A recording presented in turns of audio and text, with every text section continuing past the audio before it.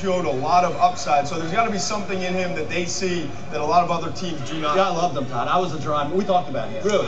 First, I like the Colonial Athletic Association. You got to look hard at that conference. They've done a great job producing NFL players. McMillian may not have been one of the top 3 or 4 safeties. I did 8 overall at the safety spot. Thought he'd be a 4th or 5th round pick. I did. I like this kid. We talked about him a lot during our draft duels, and I think McMillian will be a nice pick for the Packers. Well, who better to play in the cold in Wisconsin than a black bear from me? And that certainly makes sense.